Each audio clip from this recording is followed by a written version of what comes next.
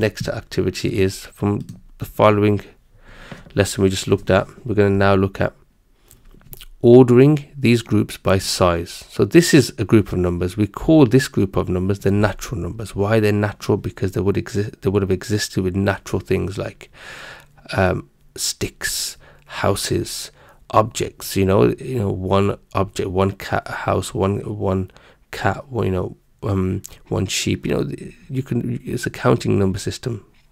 So they're natural numbers because they can be linked to natural objects.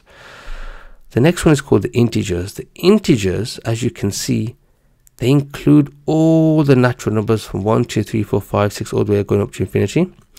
The integers have 0. And the integers also have negatives.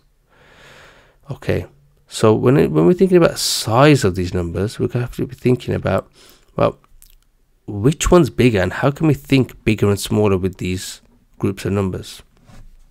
So I'm going to draw a little diagram here. Let's call the natural numbers. This bag of all the natural numbers are in here, and there's a special n I'm going to put here. These are all the natural numbers, okay? We're going to have 1, 2, 3, ... All the natural numbers exist here.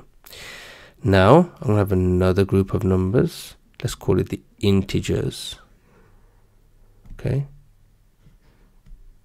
The integers.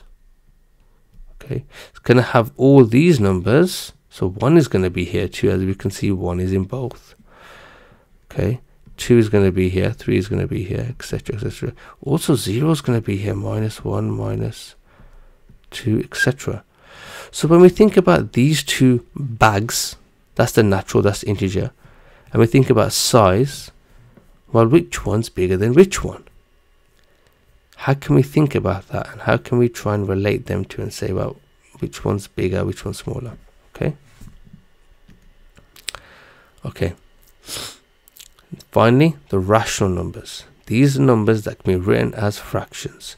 So when you can write them in the form a over b, but a and b are integers, is called a rational number. So any number that can be expressed in this form of a whole number or divided by another whole number in any way is a rational number.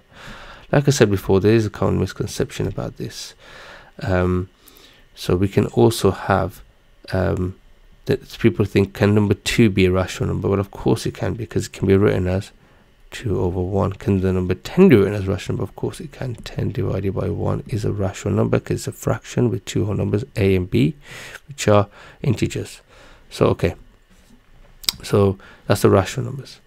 So let's first look at these two then. Let's ask ourselves which group is bigger than the other group. Give a minute, pause if you need to, have a think about that. How would we describe size with these two sets of numbers?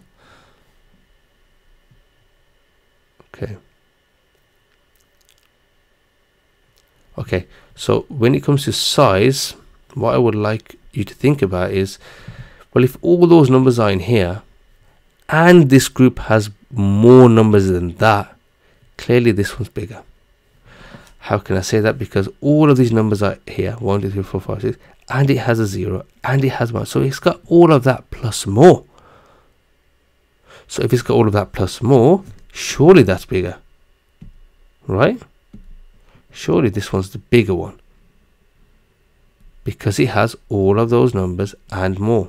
Okay, it's an interesting point. We're going to build on this later on.